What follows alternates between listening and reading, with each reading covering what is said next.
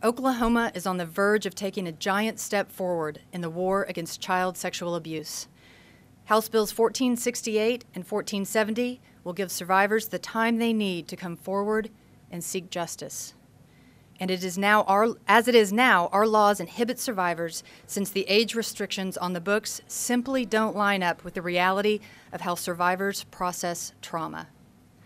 Right now, you essentially have until the age of 20 to bring a civil case and 31 to bring a criminal case against your perpetrator. The reality is that most survivors of sexual abuse don't come forward until their early 40s.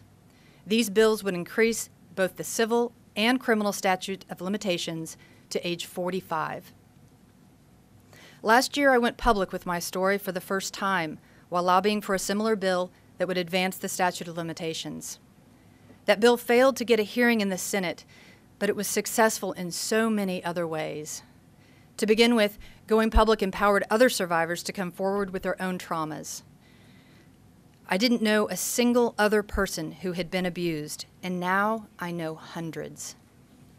We have a strong and supportive community, and some of them are here with me today.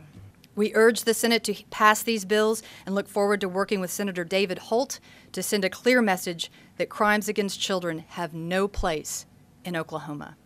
Last year, as a freshman legislator, I was contacted in August by our Tulsa District Attorney, Steve Kuntzweiler. Soon after that, I did contact Virginia, and we sat down, and she filled me in on the stories, not only hers, but everybody else's, and the history of it and what other states were doing.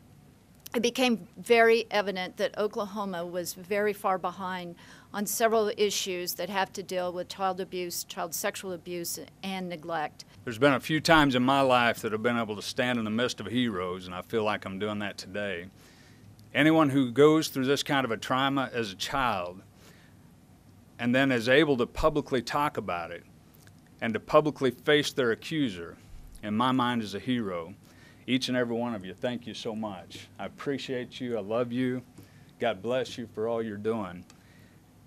And I will say this, too. I'm proud of my colleagues. Both sides of the House yesterday passed these bills unanimously. We can't let up. We have to continue to push hard to let these perpetrators know that we're going to come after them. I also want to thank the heroes, Miss Virginia Lewis and To Prevail. God bless you. Your work's paying off. My message to the Senate's clear. Please do all you can to stand with us.